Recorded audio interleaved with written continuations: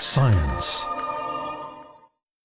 Gaming for Science. Children visiting London's Science Museum were asked to contribute to a brain research project.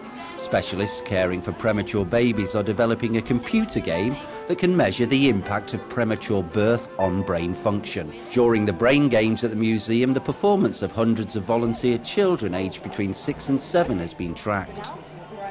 And one is executive attention, so the ability to hold information and to inhibit automatic responses. That's the idea. And then we have working memory, holding information in mind and manipulating the information online. And it's really important as it predicts academic achievement and other skills in life. And then we have selective attention, so the ability to focus their attention and to don't pay attention to distractors, and you could see that in the games. And we've got sustained attention, the ability to keep the attention for a long time. Some of the young children will now be asked back to the MRI imaging laboratory. The research team plan to scan 68-year-old children, 30 born prematurely and 30 born at term, to see if there are any differences in how the brain network develops over time.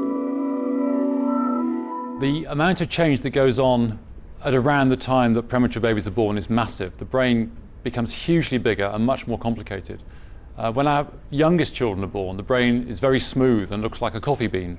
And during the time that they're with us, it has to grow into the walnut-shaped or walnut-looking organ that we all know from pictures of adult brains. So it's a massive amount of change that's going on, and they have to achieve this while they're outside their mothers when they should really be inside their mothers.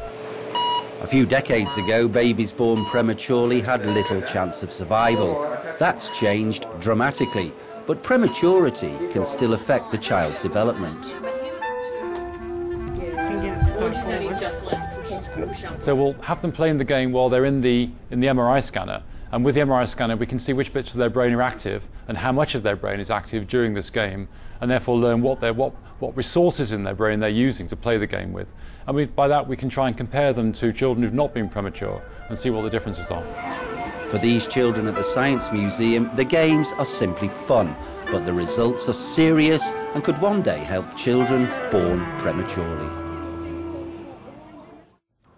French researchers are also trying to explore children and their minds. A recent study has put the focus on what happens inside the brain of young pupils while learning to read. For 2 years, 10 kids have been monitored every 2 months while reading under the MRI scan.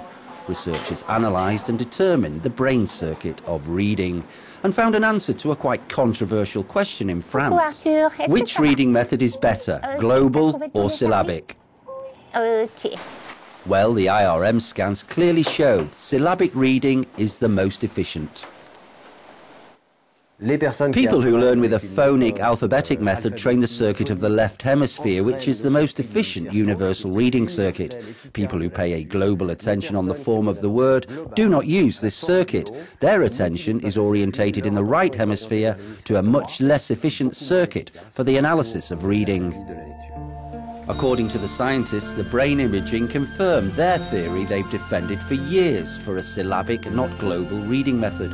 It could also partly explain the appearance of dyslexia and the degradation in the level of reading in France.